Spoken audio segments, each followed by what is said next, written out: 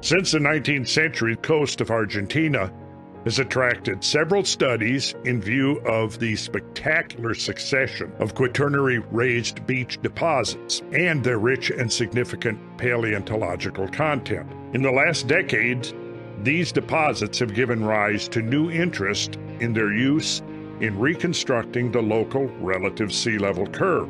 Being located in a passive margin, this area should be particularly suitable for testing geophysically based models given the low tectonic disturbance and slow uplift rate. You'll recall that we talked about eustatic rise and fall of sea level and isostatic rise and fall of the land.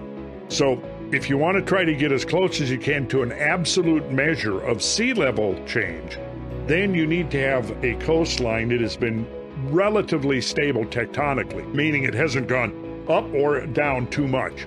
And in that way you can get a pretty good, clear idea of the actual amount of sea level change.